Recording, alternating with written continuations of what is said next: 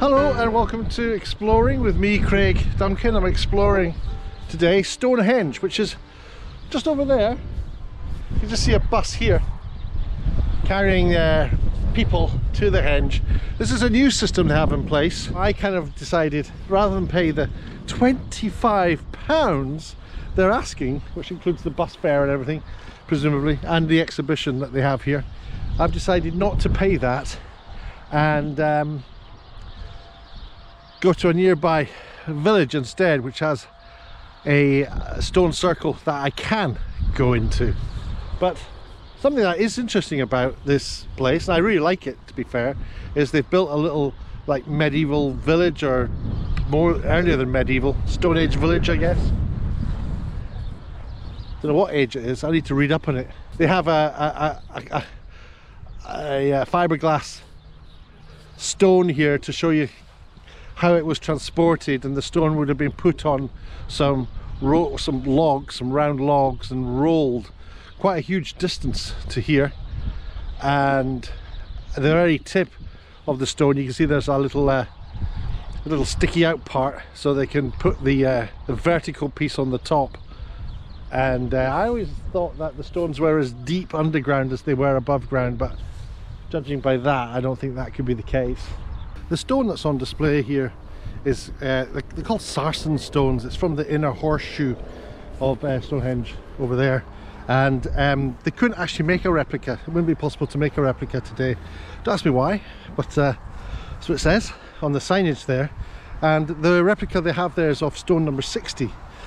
It would take about 100 men to drag that on those rollers, and a little huts are supposed to be indicative of the shelter that they must have had, because people would probably have had to have left their families to work on this project. And although we're not really sure how society was structured back in the day when they built it, it must have had a hierarchy system, like a leadership system. So presumably there were organisers. Could have been built by slaves, who knows. So fascinating, so little we know. And a monument like that to exist today keeps us all wondering, and the mystery surrounding it has people in their millions flocking here every year. I've been 6 times and I'll come again, because it's just a thing of wonderment. You should come and look at it. I say I've seen it before. I'm not paying £25, not today.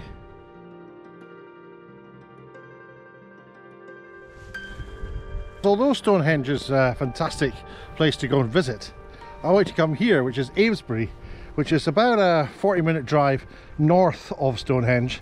And this is an associated site. It's all part of the World Heritage. These are neolithic stone structures, circles, within larger monuments, which are well preserved. And you know, we're talking 3,300 BC to 1,200 BC, so we're talking like 6,000-year-old monuments here. And this is my favourite. And if you can't get into Stonehenge because you can't afford it, come to this one. It's only a little drive up the road, and this one's completely free. This is an inner ring, middle ring, and an outer ring. This outer ring here has got a bank, a high bank there, and then there's a ditch directly below it, just in front of this rope here. This rope's been put here to stop people going over there, to protect it. But I don't know about you, but whenever I see a bank and a ditch, that kind of says protection. It's designed to keep people out, but it's usually designed to keep people out from the other side, stop people getting over the bank. But here it's the bank's on the inside of the ring, so bang goes that theory.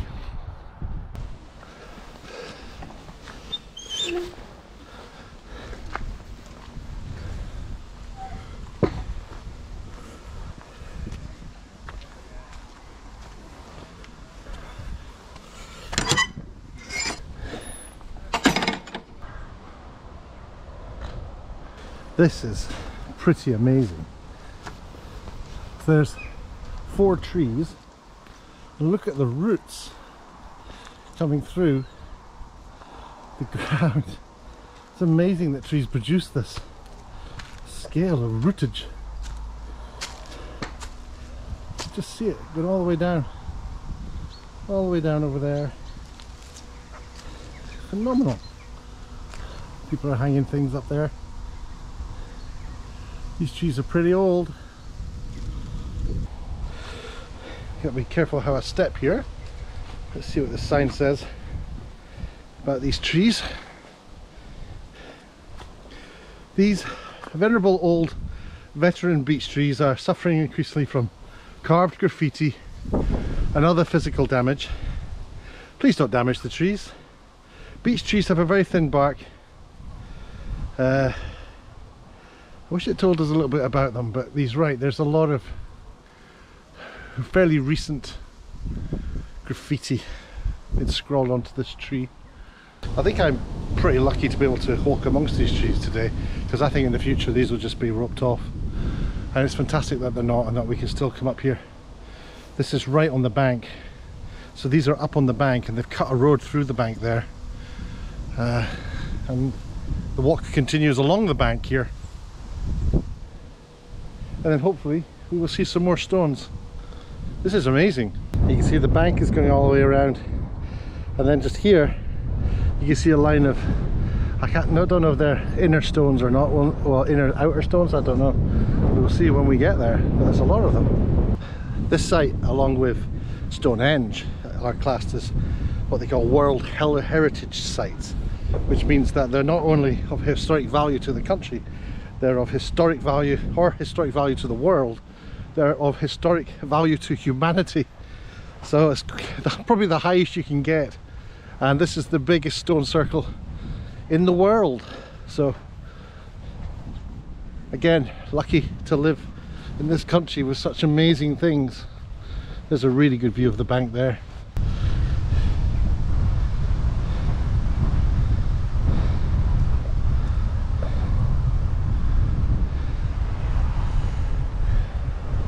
You can see here how they're switching between people going across there and taking this route. So everyone's taking this route now. In the fullness of time, they'll move the rope over here so you don't take this route or something, I guess. So here are the stones themselves, and they look absolutely phenomenal. They're huge, big stones, and you might think, well, they're just big rocks. No, they are cut. These things have been cut by people's hands and placed here, so they're incredible things. See how thin it is? I mean, they're very crudely cut, but they are cut. And I love all the, what's it called, lichen? Ladybird there. And they've got sheep everywhere, just living amongst it, which I also love.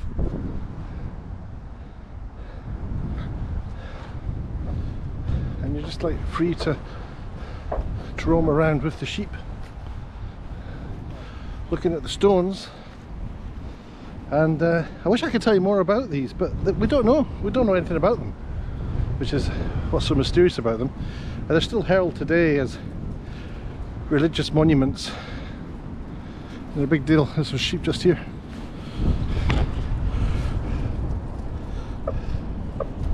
Just be careful not getting too close to the sheep, but they are literally hello sheep. Really not that bothered, look.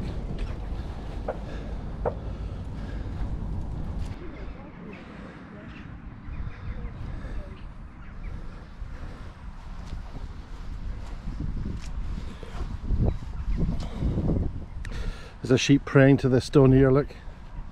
See how thin it is? I'm no expert, but that's been cut, right?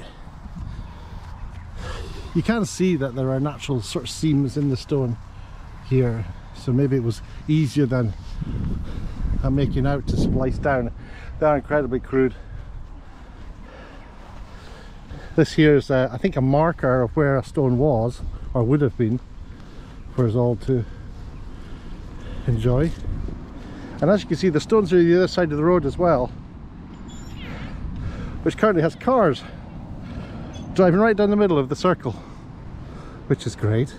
The reason cars are driving right down the middle of the circle is that in medieval times and early modern times, as the village grew, it encroached itself onto the circle, and people just died.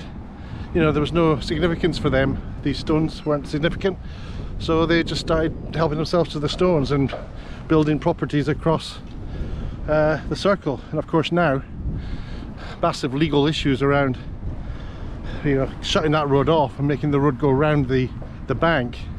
So it's very unlikely that will ever happen, because these properties are all owned by people legally, and you can't take property off people.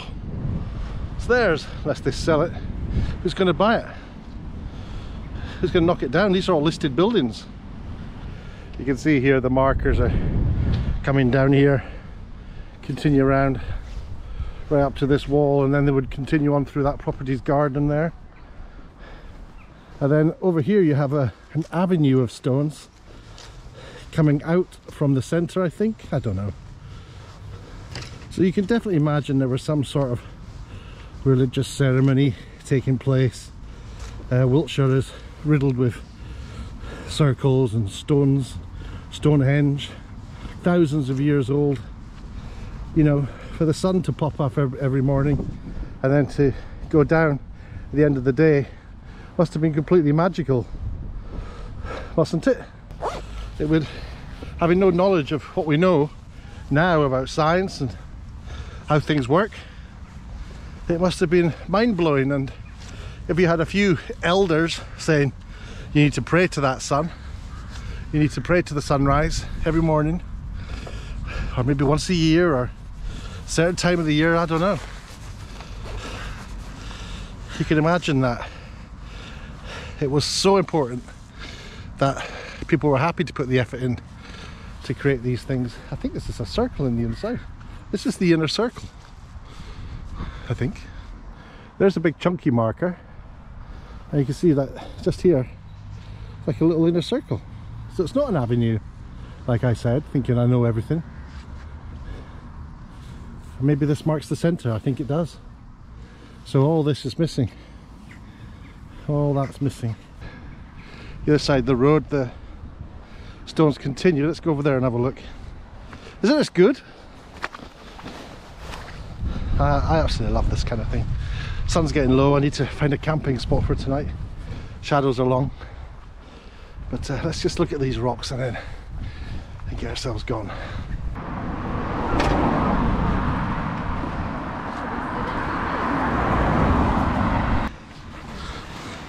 So here's a ring of stones right next to the bank, and again there's markers, presumably marking stones that were taken, and it looks like they staggered what they took.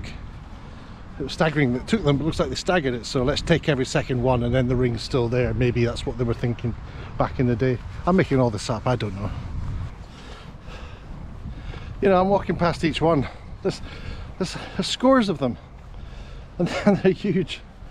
And if there was one on its own, I'd have been spending 20 minutes just looking at it, and I'm being spoilt for them, so I'm just walking past them now, but it seems a huge shame. Let's stop and look at this one. Again, it's quite thinly cut. It's definitely pointing towards that other marker there, and then the other stone beyond.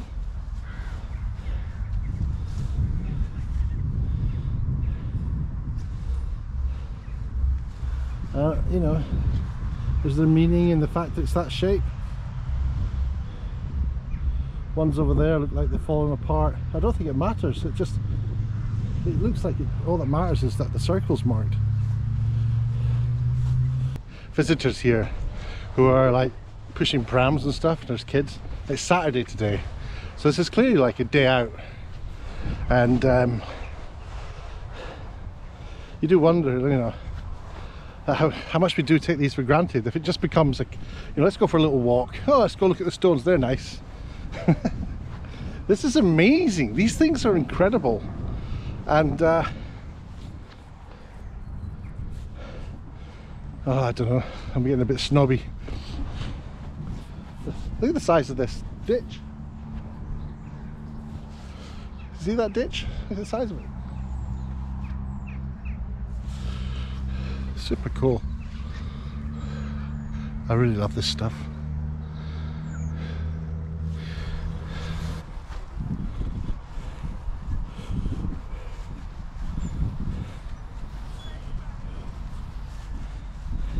Well, I hope you enjoyed that little trip to Stonehenge and Avebury. I do have other videos where I visited Rudston and some larger monoliths that are based here in the UK. I find stone structures, stone circles absolutely fascinating. Standing stones generally are my thing. I know nothing about them.